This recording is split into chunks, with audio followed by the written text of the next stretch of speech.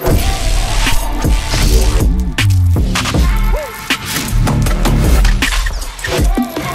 Vision GH, your best online news portal. Ghana de shimama mo bibiara kwa baba One Vision GH dum bar so zama ruwa obapa ahofefo amonu jemfiwa oba kokko pukapuka atobara eyiyi amamde membra na memba kankan ma na nso ehunsama orutwegu o mane mo no menso misro menya akodo mboso asomama makane pepepepepe da dambre nsam no te no na menso medi amaw na wonso ehu nsam ahoro a orutwegu ewo oman Ghana mi American kan kasei mezin ezi kobana amwenu ibotum de nana aso mezin na do nsam ma odim akote bi enyede policy edwuma no ede krata akama regional police commanders ahoro awo man Ghana no fanze anayimina mude ma obi biara makwan ma ECG edwumayefo mbonwura barracks biara nkohwe enyinam kandia nsemi denti na oreka edinchirim baba ora ashaiman edi atugwade basabasiya okorodo ewo Techiman South aba wotu enum ma onam do manyipa kohwe ne nkwa no Inya MPP ina wodi dam ewur kasam no na mbom owode aban ena ohwe ema hwehwem mapa etumi ye edwuma ewom wachara mmofra wan awofo ejanom ahwedofo nya ebusua enyi won deda ewefiefie no amane mudopa ewo atoe manto mu na enkano manso nkwanta MP ekirede nsem bia owura Frimpong Boatin, Dr. Frimpong Boatin, professor, odi ko tugwa efa na hono nkrokro timpo anyim damti oma pacho anya damza ozino boko court ebushia yin sama maboa no na mazere bro damti jembar na mbonru akasiere mu na mefa no mu nchirem embrel Enkano emreshe begwenya owo manson kwanta Joseph Albert Kwam edi atugore nsembia Professor Frimpong Boatin aka atonodono weguru ho fi oyenyimguase atoresam enadan a kontompo ahyemuma dementi pepenhwe na nsam na ontwensan na onfa achapama no anyadam za court nyi bia ogizire odokwa obotum aka na asam aman ode pepe abonosomo de o concessioner eho na waton amankrofo ema wori yem edwuma etu galamsei na on kan ho bi pa manti wo kwa wonko no de kontete na wonko na hone maame wom nti se repam galamsei fo na wonko na MPP fo na washase nti papai aba chirim na yi na o cheda nchirim a Professor Frimpong Boatin de ba no onyi na nyina so bia oda ebra o taase no de mbrehye begwanya owo egwado no na abagoku a wohwe fom egudi no tudui odima akweten na nampo wochede kratafa eduesa esuen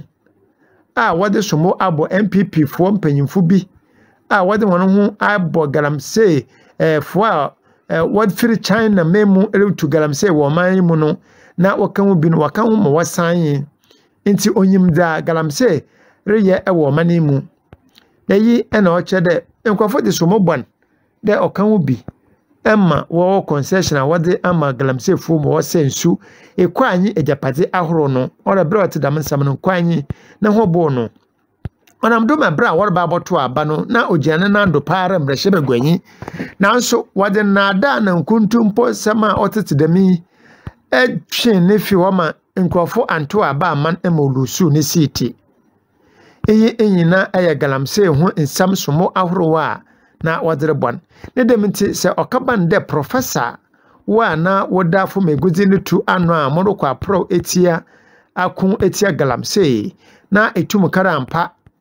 onu akan bi ma woro ye galamsey na anya hwehwem ye na oye enyimguase sam bi na reka tunodo a onyinyina so bia e na orchere onjinzi dan sama otisi damno Professor Frimpong Boatin na obaka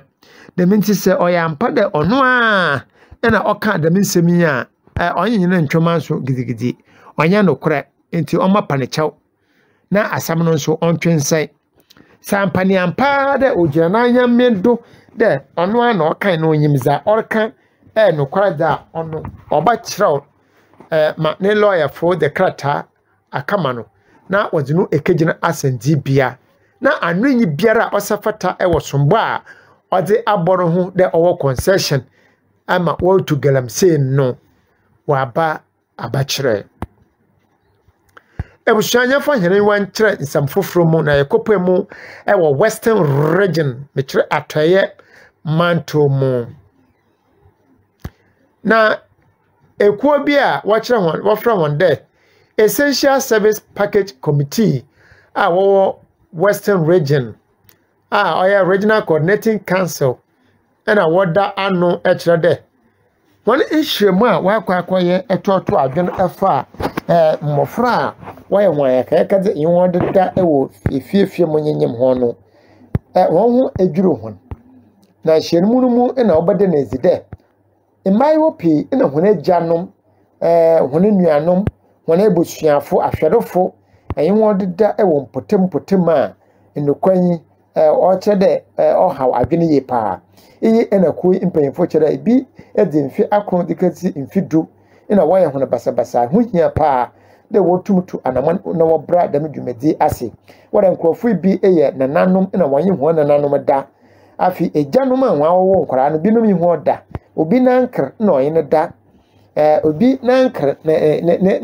na antinukun ina oyene da ifie ho potowa na yi awre hosam ina abagokui ekra sitin mo cha da odi yaw na oye hon awre ho pi de dwumedi otete da mo no obokodo ewo impotem a otete edam ni dem ti na wototo esrede abere biara nsema otete dam no obopoe no oya wodwene ho a wontase de obayere dan ama obi etum etu anamona otete demi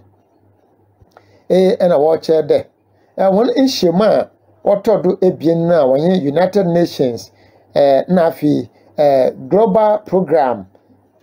on essential services no na woche de emesiafo a wo efiefie kwana a wofodo eye hona ya ka de nokranyi onye impanyimfo hwe no wonto ho anaman na hihye biara a wo baye etum de abra na se no nso wontum enye meber araba ekins a ono ewo office of attorney general a naso eye member ka committee ho ekasai etwiremu de enokranyi se ehwe da wode eye nkrofo binum a hon ejanoma na wanye won deda won basabasa ehu hia da embra wotumi yem oyiremu pompe na afi so ekuru waka hon ho bom na wo hwede edwuma da otedemi no do batew ema awofo enye embofra nyina etuma atena asomdwe ma o maame asade no eja remfa nkahye abofra nko ehino nkada Ebra owura yire force na awotwe anu nso Western Regional Director Order Department of Children anu enso kasem na ochede ejanum a wanye honma ededa no onye na pi na wanye ho de wi abohwe na mofre ya tikense na worbo ba sibra ewo krom tutu bre ofa eya hona wanye honma deda na mofre wade yawo ene emudi a onsem fata this tusikrom na wokobo tutu bra onse emfata bo wechi no na da odi aba no onye ekra na maami setina aboaje a no share regional director for domestic violence and victim support unit Ghana police service mo enso richade huhia pa de mbaramba wotumi nyon kasa na wachechira hon de adibi o ma iya onye kra na omboa mfanze pa na sunsumpa mahye mfre no ne nti wontwe hon ho mfi ho Ebra Mami Maribel Okan Western Regional Director of Department of Gender anu suda committee mu enso kasa no ochere ho hia pa de wo ba yire bambo mu pompe na wetum aye ho enchekere na wa bombo frɛ ho ban ansan ne mpo obesia esi ode okabanda medza obi biara benya ahotɔ na amafie bia nso mu no asomdwe etum atenam Yakopo ehensem no mu ewo oye MPP akache na enkano National Democratic Congress mrehye begwanya na owo buem abato imperial da owura Kofi Adams no okotun adedo Daniel Kosi Ashiama na papai akasa atua omampanyin dadaw John Dramani Mahama ne deneda ochrem de no kwanyinya MPP amanye ku no na basabasi a okrodo wotetima South no wokotu tukum obi da bida wora mom apresifo enye asra odom no na wodi dwuma otedam no na hunya da ye aban iti egodi oya wasade da ye pawa bagoku no wotumi yam nhwehwem na obi biara no ho bon nsama otedam no mu no wotum de no efa mbra ekwando eyi na owura Ashiama de chede nya somo na wodere MPP da bida na omampanyin dadaw John Dramani Mahama so mfa somo mo obia na mom asam no tobra enye de obi biara odi dwuma no wo aban atedi wo no ye wasade de etum dwanyiwa de echi na mpo so kamba de empatasi ka bi mpo no wobotua ama obi a etum aye na o kira da eye nhwahan emadwumadi ekodo da na owo enti wo dwuma no eye ono mu na owura Ashiama de abotua do da nye da wotanya obi eno kware de owo ho a fekere wose na kanepei na ono na oba manyipa no ehuni dwuma odi no na osafata de anamon bi na osede otwa wetum etu ewo ehu ebushia ya twa nsam no do na Electricity Company of Ghana edisomo ebo omani policy edwuma Ghana Police Service de wewia enyinam kandie ne bi akọ barracks nyindwuma ku ahoromo na wodi di edwuma inokwani ebra nseme bae no apolisifoɔ mpanyimfo kura asetena na ebufu a wɔhyɛ hɔn akomabu no na nyɛ da wɔde hɔn anofamfa ebaka wɔkyerɛ nsɛntrɔfo a wɔyi wɔn yɛ nhyiamu mu na wɔde abotugwa ɔyɛ press release wɔde abra nsɛntrɔfo wankan ma obi biara ntibia one vision yanso yɛ kyerem ma obiara ehu yi na Director of Public Affairs a wɔda Ghana Police Service ano Mami Grace Ansa Krofi di abotugwa de enukranyi nsama ECG mpanyifo di botugwa ebo hosombo wo ho no wanya nokwa wondifo bia wom na polisifo ECG fo nhwe na wanfa nsem bia otedam amotu police adwuma ndo wode hono buefu ye pa wode police adwuma police officer bia na nyu ho a otua ber edema ECG enti se ekanda yisi polisifo atwe eye enyanam kandia ko hono barracks na wo use in free a na repa kira de onere mi ontua bel aya aban no na otua ber edema ho nti polisi yi atwi mita anampo watwe bi eko barracks anampo office da wadiri ye dwuma bayede ma okada oruwia mita anade oruwia electricity bill ore nya ho emfaso bere no nyon na otua aban ina otua nti se otwebi mpo edikadi dwuma bia onya da obakada o miretwe medakọ na mintua bere sika bia mfi police yin botom na ode ma ECG na minti sabbo honsombo da wewia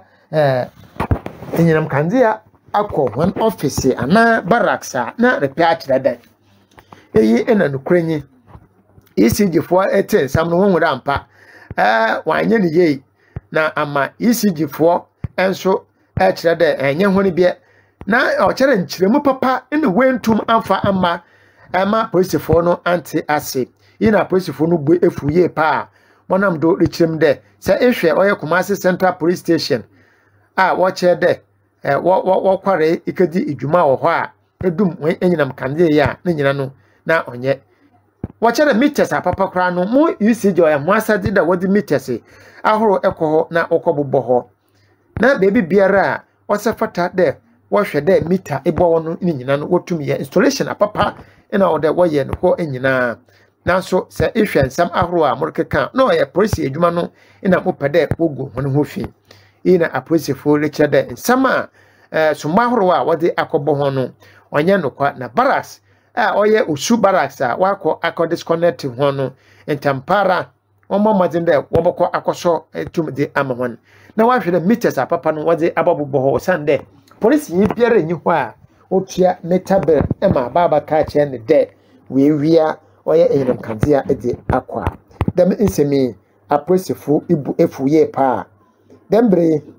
ECG fo nso aja atum de no kwanyi ekona wo fado na wode dam nsam no to aposifo enyim no wanye de ye deminti police adwuma no wɔsrɛ wɔmfa nkyahwan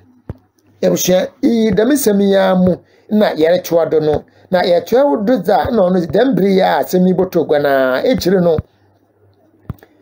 Omani Police Sahine Inspector General of Police Dr. George Ekufu Dampare Acho Krata Merkeseya Odakama Police Commanders a wowo manto ahro nyina mu 16 regions nyina de se police se ECG staff biara ba barracks office de oroba check oye meter ana installation bi ho a ma man kwan ma obi biara ma ho fere mbere wankasa wa hyehyɛ timetable a wode ba ma ECG for there se mo pade mokɔ aha barracks ha office ha na mokɔ hwɛ hɔ a dembre mu banya ekwanja mokɔ na mokɔ hwɛ dembre de police kyerɛ dɛ ma wo makwan ma ECG staff biara mbo nwura hɔ na office anampo barracks nka check bibia hɔ eyi nsama dembre IGP akyerɛw edaba owura David Ekuru nsa hyase ama wode akama regional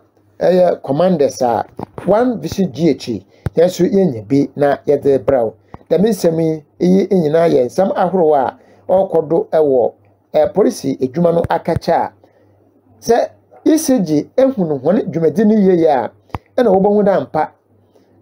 ECG ehun na wo ma police for light na wan kan hu da police officer biara nyi ho a otua ber ma ECG oye aban enti se bibi enkoyeye ananda enti bibi asa eka bi wo ma fakọ na aban no ntua mawo na ne nyina eka ho bi ama woye hon nhihye ya wetum de krata aba bontina wo chede dembre ma wo makwan ma ECG mbongura hon atenae ebusuafo aha na mbreba mamkwan ema na de esu samahoro a mesakan wo one vision GH no medze ne nyina basi me amakenkan kase ma no mesense kobna amoy no adomdom hena ya basan ehia meka da kase unse bia ka bia share na onua so nya bi enti makra ho